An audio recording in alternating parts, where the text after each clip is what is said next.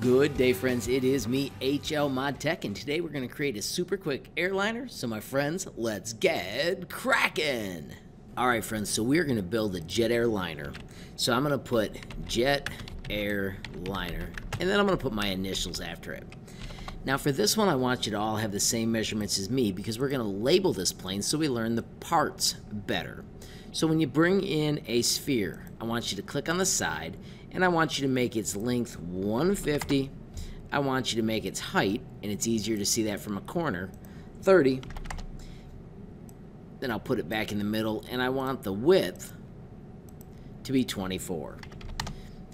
This way we're all going to have a same consistent design, and it's going to look a little bit like an airliner. It won't be perfect, but it's going to be great for labeling our parts. The next part we're going to create is the horizontal stabilizer. Now you'll note I'm using these words because I want us to know what they are. I want you to make this one 60, and I need this to be 6 thick, so it's quite thin. We want these to be aligned, so we're going to select the two of them, click Align, make the fuselage the master, and we want it in the middle, and we want it in the middle. So now we've got a fuselage and we've got a horizontal stabilizer. Let's make the horizontal stabilizer its own color. Real quickly, let's use the cone to make our vertical stabilizer. Click its top radius and make it 5. And when you press enter, we need to change the thickness along the front of it to 5. So now it looks like a vertical stabilizer. Let's select these two items and click Align. Once again, we want the blue piece to be the master. We want this one centered. We want it to the back. And then to raise it up, you can just do Control up, or you can use the cone to lift it to the perfect height. If you zoom in, you'll be able to see better if it's really mounted the way you want it. I'm going to do Control down so that it's sitting inside those parts, and I like that it's a different color. I am going to make it a little taller so that it looks perfect on my airliner. The next part is to create our wing, and we're going to do that with a fancy shape under Featured. This is called an extrusion. When you bring this out, I'm going to hit Fit View so I can get close to the extrusion, and I've got this shape beside me that I'm going to pull a little bit to the right. I'm going to stretch these out a little bit so that it's more round. I'm going to squeeze these in so that it's tighter at this end. When I pull this back, check it out, we are making an airfoil like we learned about the other day in our flight and space curriculum. Get yours close to that shape. You can twist and adjust. You can use any of the kinds of airfoils that you want. If we look at this from a corner, that would be a high camber one with a thin wing section. If you bring it down, now it's a high camber. If we bring the airfoil down here a little bit, that would be a low camber. And then we could also make one that was a symmetrical camber. So you get to make whichever one that you prefer. This is a great time to check out the 4 different cambers that we are playing with. We have the low, the high camber with a thick wing, the symmetrical, and the thin. Remember, each one of them has different characteristics that affect the lift and drag and the speed and stability of your aircraft. When you've got your wing chosen, I need you to zoom out, rotate it 90 degrees so that it's aimed this way, and then rotate it 90 degrees this way. Sometimes it's easier to click and just type that number. That is exactly the way I want. If it had flipped over, I would just hit undo and push it the other way. We all need to have this as 150 wide. And then no matter what number you did have here, I want you to change it to 30. Select those two pieces again, choose Align, make the fuselage the master, set it to the middle, set it to the middle, and then you can use the arrow keys to nudge it a little bit further. And I'm also going to use the handle to lift it up to where I want my wing to be. And I'll let you pick that. I am going to also choose to make my wing a little thinner. That's a choice you can make so that it looks the way you want on your aircraft. Friends, the next step is to do our control surfaces, but to do that we need a place to put them. Bring out one of these boxes. Do not stretch anything but the height. Make it so high that it's for sure going to run into our wing. Grab those two pieces by selecting them, do a line, make the wing the master, bring it to the edge, and then look all the way over to this side, and we want to use that corner. You'll know it's right because it lines up right on the edge of it. Switch your grid to 5mm and use your arrow keys to nudge it. If you nudge the wrong way, just nudge it back and use the other arrows. We want a total of 2 clicks, which is 10mm. We want to put that same thing on the other side, so click duplicate, use your arrow keys to move it over. Once you get it on the other side, you can select the 2 of them. Notice that it says 2 shapes, do a line. Once again, we want it on that corner. And then use your arrow keys to nudge it back. Remember, if you nudge the wrong way, just use the opposite arrow and then bring it so that it is 10mm on each side. Hide your fuselage quick. And let's grab those 3 parts and group them. Let's bring everything back and let's draw an aileron. We're going to put our aileron right here and we're going to hit work plane.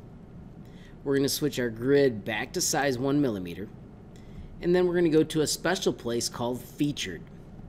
On the featured, we're going to bring in extrusion and we're going to set it right on that area. Notice it fits. That was part of my plan. And then our aileron has to look like this. Stretch it out, make it skinny. Stretch it out, and then bring it up so that your aileron is sort of symmetrical. That is all it takes to make an aileron. If you want to try and be perfect, you can bring it in so it fits. I am going to just squeeze it with these handles so that it fits just the way I want. Notice I'm using the black handles, not the white handles. That way it goes in one direction at a time. When I set it down, we have just made an awesome aileron. And I've got a fantastic way to get it to the other side. Hit duplicate so that you've got 2 of them. So select, duplicate, hit work plane, click that flat edge where you want it to land, press the letter D, and it'll drop exactly to that other side. You have just made your first 2 control surfaces. We're going to repeat that process in the back. Once again, set your work plane down, return to the basic shapes, bring out that box, make it plenty tall so that it'll run into the spot, grab those 2 pieces, do a line, make the orange one the master, and then click on that edge and move it to the front. We do not want to cut the whole thing, so once again switch to your 5mm grid, make sure you click somewhere else and then click just on the hole. And we want to move it in 1, and we want to move it back 2. And then once again, we will do duplicate, which is Control D, and you can just nudge to the other side. Notice it's perfect math, so 4 nudges and boom, it was good to go. Let's make it easier to group those by clicking hide, and then grabbing those parts and grouping them. We can hit show all. Put our work plane on that edge again, switch back to those sweet featured shapes, change our grid to 1, bring out the extrusion, drop it in that spot, and then once again we are just making an airfoil. So make it skinny on one end by using these little handles, and then shrink it so it fits in your shape using the black handles. It still fits the size 20 because that's how big it is naturally. And then the same trick, we're going to put the work plane on the other side, duplicate, and then press the letter D to drop it in. And now you've got your elevators added to your aircraft. Let's set the work plane back to the ground, and let's return to basic shapes. Bring out that whole box again. This one, we're just going to lift up so that it's cutting out a portion of our vertical stabilizer. Notice I'm shrinking it so that it fits inside. I've got my 1mm nudge. I'm going to back it up so it's about half. And then I'm going to grab and select those 2 shapes. Make sure you don't get the orange. You can make sure it's easier to do that by looking at it from the right. That way you only get the 2 you want, and hit group. We're going to put the work plane right on this edge. We're going to return to the featured shapes, grab that sweet extrusion, drop it right on that part, This one is kind of interesting. If we stretch it this way, notice it's going to the side. So I'm going to build this just the opposite. I'm going to make this end down here the point. Notice when I squeeze it, that looks like the point I want. I'm going to turn on something called snap. This makes them move to the little grid marks, and it may make it a little more easy to make the perfect one that you want. Once you've got it the way you want, use the black handles to squeeze it into the space. Shrink it down with that white handle. And just like that, you have made the rudder for your airplane. To make sure it lines up perfect, I'm going to do the shift click. So I'm clicking the purple, shift clicking the gray, choosing a line for those two shapes, telling it the purple is the master, and clicking that middle button. Looks like I can nudge it in one and then set my work plane back to the ground. Alright friends, so real quick, we've got a jet airliner with ailerons, elevators, and a rudder. And for this project, that is all I want you to do. Click on it, find a cool angle, zoom so it looks pretty sweet, and click send to, and get me a screenshot of your design. Do not worry about making this one any fancier. I just need it done. Remember, mine I always save to the downloads. Yours probably does that already, and you can turn that in to Google Classroom.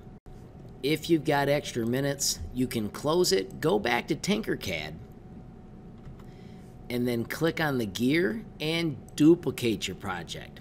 This one you can play with and have as much fun as you want. The other one I want you to leave it just like you had it because we'll use it in a future project. Alrighty friends, so if you enjoyed the video, please give it a like. If you got a question, comment, or suggestion, add it down below. If you haven't subscribed yet, what are you waiting for? Smash that subscribe button, and last but not least, hit that notification bell if you want to be the first to know when there's a brand new video from me, HLModTech. Thanks for watching. Have a great day.